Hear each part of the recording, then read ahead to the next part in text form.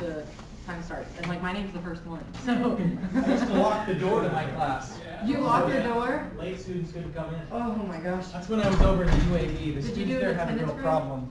No, I just locked the door. Well, he does a huge attendance grade, like a Yeah. big chunk. I'd be genuinely devastated if you did Me that. too.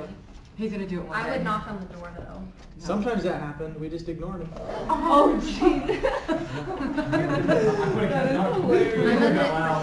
They got the message eventually. Brandy probably gonna knock this door. So like you got more emails. It's not so much a problem here as it was over there. Oh wait, where was it? UAE. I have some friends in the hoodie. Does it go Dubai. like that often? Oh, dang. Oh, yeah. I heard over Yeah. there, like, people don't really have a big sense of time, which is kind of like. It varies. Breaking down doors. Okay, so today we're going to continue talking about pumps, and your pump homework assignment's available now on Blackboard. It's due on Wednesday, and also on Wednesday we're going to have our midterm exam. There's a 4-page equation packet that's available now that I'll print out. I think it's probably only the first page or maybe the first 2 that are applicable at this point. The packet that's on there includes equations for the entire course. But I'll print those out, and in addition to me providing that, you can also bring a page of your own notes. And so my suggestion is that on that page of notes you maybe remind yourself certain procedures, like what's the logic or the procedure behind a 3 reservoirs problem, or what sorts the column headings would you put in if you're doing a loop method calculation, related to Excel. And then bring a computer with MS Excel.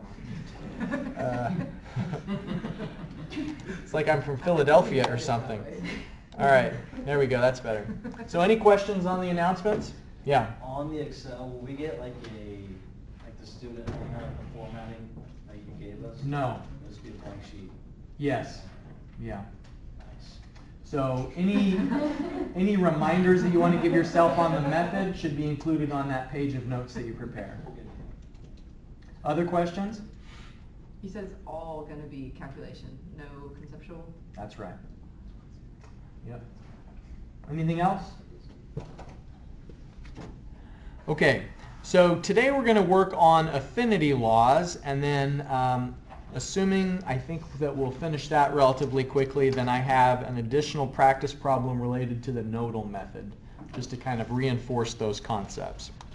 So when we have pumps working together in either parallel or in series, then they behave differently than if you just have a single pump.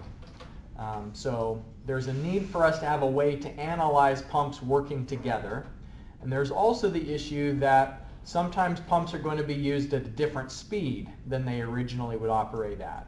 Now, it seems counterintuitive, but most pumps are just designed to operate at a single speed, and it's actually less common to have a pump that's variable. And the reason for that is that, remember, pumps are connected to a motor, and motors are most efficient at just a single operating point. And so, whatever RPMs that motor does when you plug it in is kind of the default setting for a certain pump and motor combination. It's possible to get any pump and motor, virtually any pump and motor, to operate at different flow rates if you have something called a variable frequency drive. And it's actually a really expensive, complicated piece of equipment that changes electricity from 60 hertz to maybe 59 hertz or 58 hertz. And so it's changing the amplitude of the sine wave in electricity to try and get the pump to operate at a different rate. So the point is that a pump that is designed for 120 RPM, for example, is going to behave very differently when you run it at 100 RPM, or I guess they'd be a lot higher than that generally. But when you have different settings, you're going to get different performance. And it's not just a linear scaling. It's not as simple as saying that a pump that normally is operating at 1,000 RPMs, if you operate it at 900 RPMs, that doesn't mean you're getting 90% of the pump head. It doesn't mean you're going to get 90% of the flow rate. It's a nonlinear relationship. And so these equations are what we can use to understand what happens when you change how a pump is being operated with its rotational rate, or if you change the diameter of the impeller in a pump. And there are pumps that are often sold as kind of an analogous series, or they have a similar shape. There would be a manufacturer that has like a 4-inch pump, a 6-inch pump, an 8-inch pump, and they all have a similar design in terms of the inlet structure, a similar impeller, and so they have a lot of common performance characteristics, but because of the different diameter, they are designed to operate at different flow rates and generate different pump heads. So we're going to go through today and kind of analyze how you would use these pumps at different settings. The basic idea is that if you know the, for instance, the diameter of one pump and the diameter of another pump, and you want to find out how the flow rate would change, in this case you can see that the flow rate of pump number 2 compared to the flow rate of pump number 1 would be a function of the diameter cubed. And so in this case it's a cubic relationship rather than a linear relationship. And we can do similar things in looking at the power requirements for pumps. You can substitute in comparing one pump to another, where you know how the pump behaved under one set of circumstances you'd put on the left side of the equation, and these new set of circumstances you'd substitute on the right side of the equation, and it would tell you maybe a ratio of the power consumption under one case to the power consumption under another. So just to illustrate how these pump equations fit together, let's consider the case of a pump that normally uses a 1200 RPM motor, has an 8-inch diameter impeller, and so the 1200 RPM is what we would substitute into the rotational speed. The 8-inch impeller is what we'd put into the D, the diameter impeller. And this is the performance curve that we'd get under these conditions.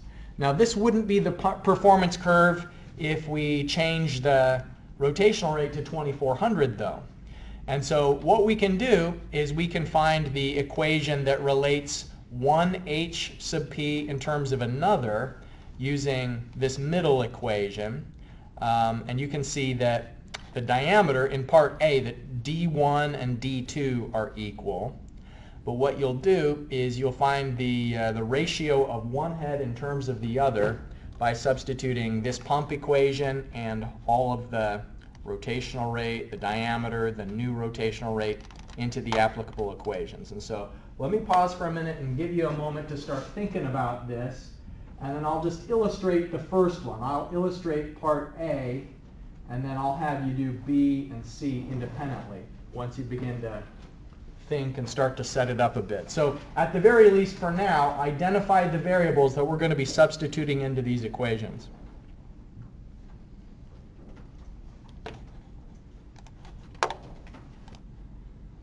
Okay, here on the whiteboard I've written, we've got situation 1 and situation 2. Situation 1 is the rotational rate is 1200 RPM, the diameter is 8 inches, and now although this pump performance curve says H sub P, this H that it's talking about is the same thing as the capital H.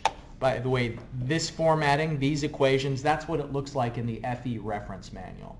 So that's why I'm showing you what variable definitions are, because that's where you may be likely to see it again in the future. So I said capital H, meaning the pump head, is 12 meters minus 0.1 times Q squared. And the Q that it's talking about here in this first equation is the flow rate under condition 1.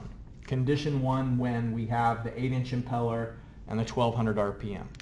So what we have is H1 and Q1, and we want to find out H2 in terms of Q2. So in terms of Q2. And so to do that, we've got this equation that we can substitute into and get a ratio of Q1 in terms of Q2. And then the other equation that we're going to be substituting, so the first equation that we substitute into is the top one. And then there's also the middle equation, which is H1 divided by N1 squared D1 squared is equal to H2 divided by N2 squared times D2 squared. Okay. So every place you know one of these variables, so for example, we know N1, we know N2, we know D1, we know D2. Find Q1 in terms of Q2 and H1 in terms of H2. And then what we're going to do is we're going to substitute what is H1 in terms of H2 on the left side, and on the right side substitute in Q1 in terms of Q2.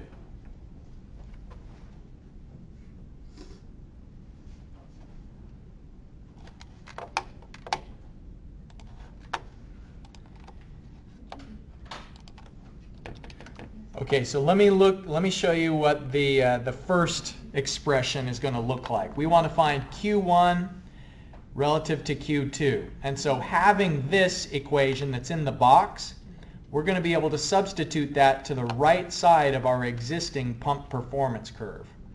And so when we find the new pump performance curve, what we're going to be doing is we're going to say 0.1 times 0.5 Q2 and then square that. So we're going to drop in this Q1 up here in the original pump performance curve. And then the same thing with our relationship that relates H1 and H2. So here's the relationship of H1 and H2. So if we substitute and isolate H1 on the left-hand side of the equation, on the right-hand side you can see that we've got the original rotational rate squared divided by the second rotational rate squared. So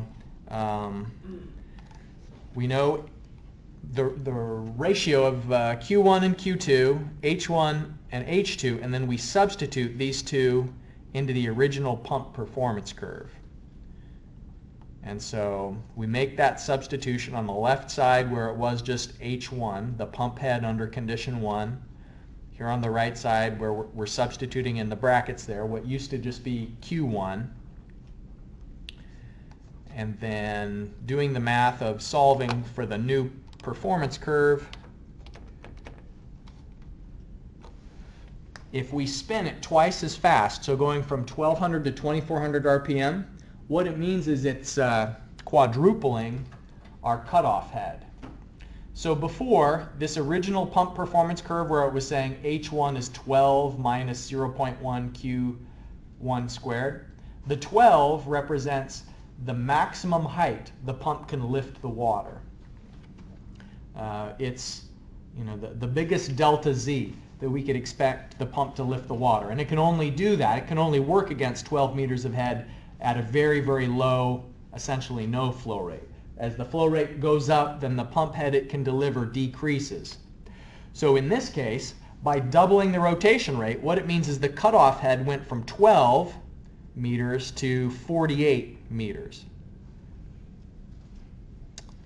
So it's giving us a pretty good increase in the pump head that it's able to add to the system. It's adding a lot more energy to the system if you're rotating that pump twice as fast. All right. So this is analogous pumps. Now, for the part B, it's saying what is the performance curve if the original 1200 RPM motor is used, but we change to a 10-inch impeller. So now it's the same process. You have this expression for condition 1, and in condition 2, the N is the same for 1 and 2, but it's the D that's changing. And so consider this process that we just solved. Now, in this time, N1 and N2 are equal, but what's changing is the D's. And you'll notice that we have to cube the diameters, and so there's probably going to be an even more dramatic change from this change in diameter.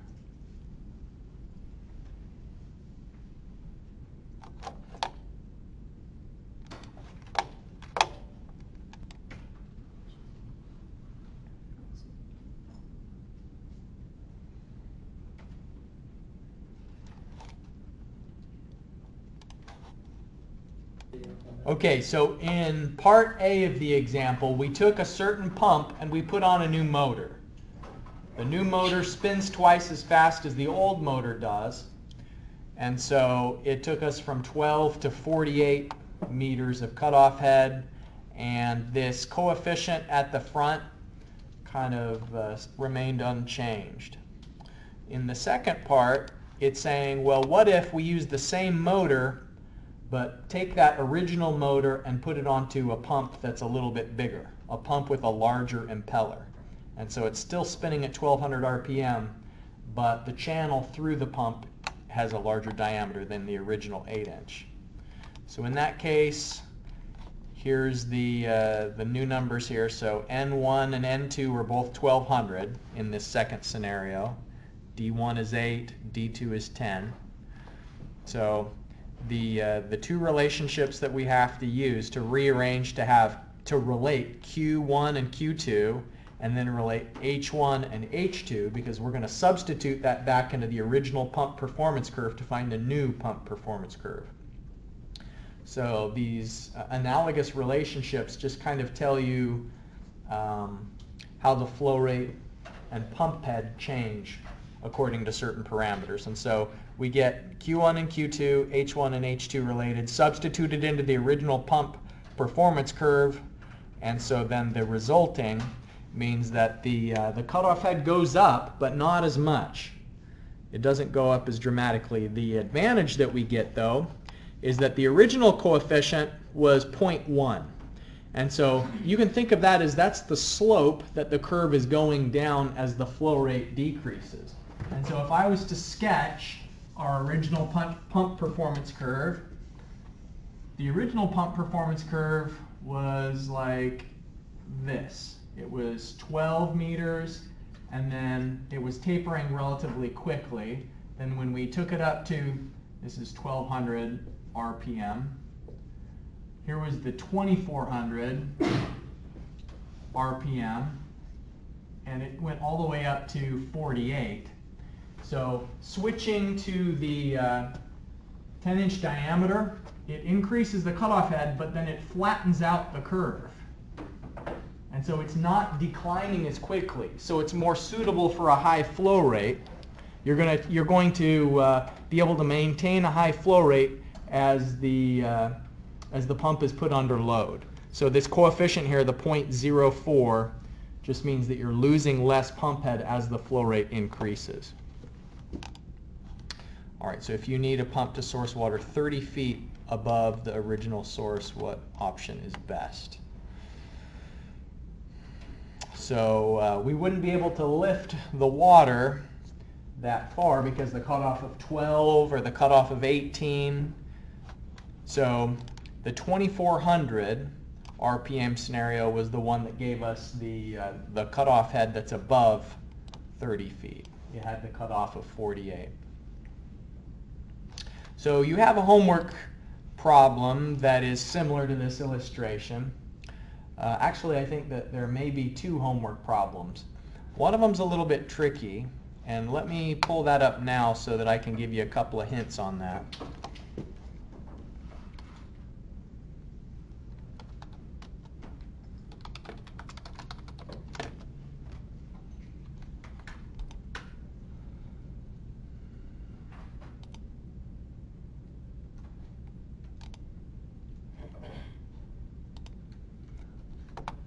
All right, so what you've seen so far is an actual equation for the pump performance curve, but sometimes it's an actual graphical curve and it's not an equation.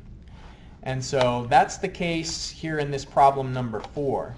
We have a given system curve, and remember the system curve is generated by looking at the delta Z, the friction loss coefficients through the pipe. So the system curve that's just the energy equation, is where the system curve comes from. Problem 4 wants to know what flow rate are you going to achieve when you match this pump with this given system curve. And so what you need to do to solve this one is you need to digitize this curve. You need to turn it into an equation. of the form that's similar to this, where there is a y-intercept and then some form that is like y-intercept minus a coefficient times the flow rate squared. And so I give you a little suggestion of how you could set that up with Excel, where in one column, what you're going to need to do is print this out and write on the paper. And so for 5 meters of flow rate, what is the head? For 10 meters of flow rate, what is the pump head? And so, digitize this curve and put it into a spreadsheet, maybe in units of 5 cubic feet per second. What is the H value for each one of those?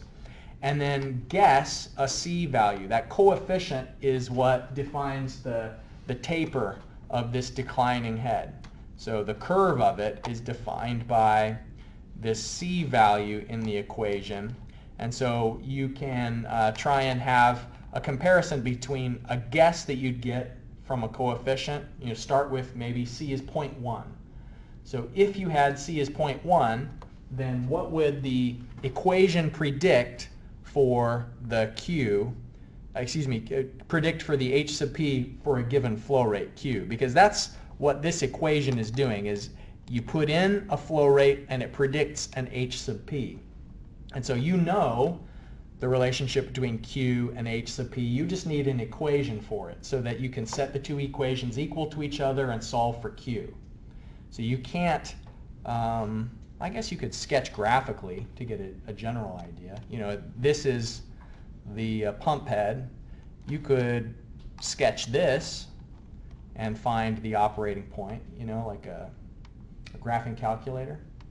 But the way that I did this one was I made the equation. I took this physical graph and I want to know what equation in the form of H equals y-intercept minus coefficient times Q squared.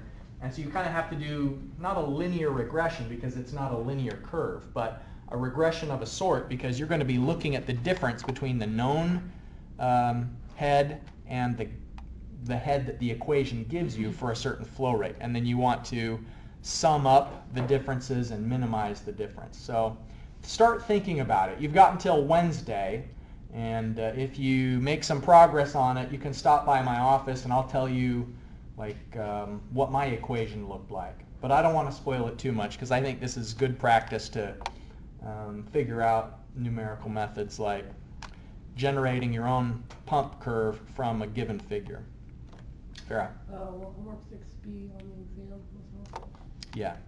Yeah, so pumps will be included as a topic on the exam that you're having next Wednesday.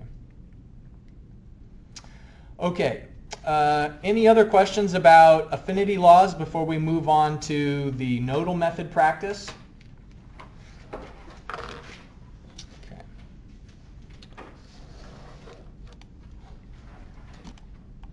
Okay, here's a problem that many years ago when I gave more quizzes than I did now, this was a quiz question back in those olden days. And I've repurposed it to give you some extra practice on the nodal method. So what we have is one of those scenarios where the flow splits. And what do you remember about the head loss between X and Y? X is the upstream junction, Y is the downstream junction. What's kind of the governing idea that we use to solve a nodal method problem like this? What is it? It has to add up to the flow rate. Okay, that's one good point. Yeah, that the flow rate through B and the flow rate through C have to equal the flow rate through A. And so one aspect of this method is that we use continuity, where we say that the flow rate through the two pipes after it splits is equal to the flow rate prior to the split. So that's continuity at the junction. Now what about the head losses though? The decrease in head between X and Y, there's a certain trick that I related to going skiing. Do you remember what's that concept there that's about the energy loss? That they're equal, the energy loss through each pipe is equal. The energy loss through each pipe is equal. Exactly right. So it doesn't matter whether you go through pipe B or whether you go through pipe C, the H sub F, the head loss due to pipe friction, is the same through both paths. And that's how we solve this problem, is we set the head losses equal to each other. So we say H sub F through pipe B equals H sub F through pipe C.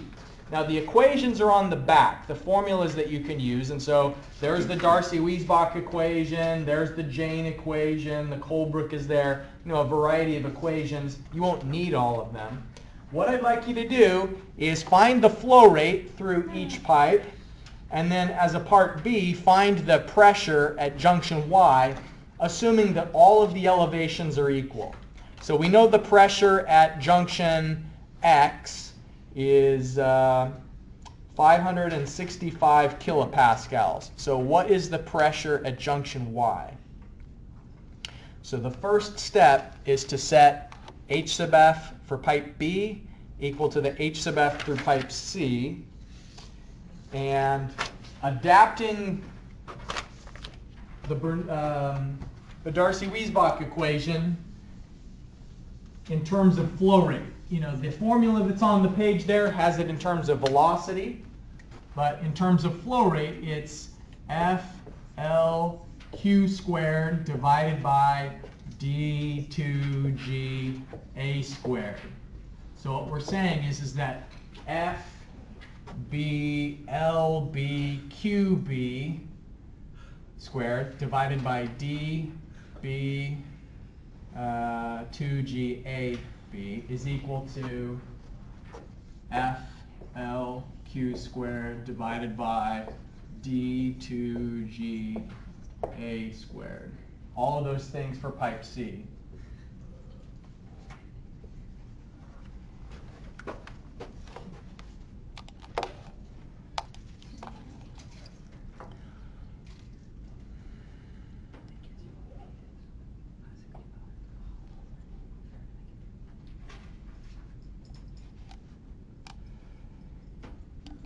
So if you want to check your work, I've got the flow rate through pipe C and the flow rate through pipe B on the screen there. Setting the two friction losses equal to each other is how we get the relationship between B and C, and then we substitute into the continuity equation at the junction, where we're saying that the flow in must equal the flow out.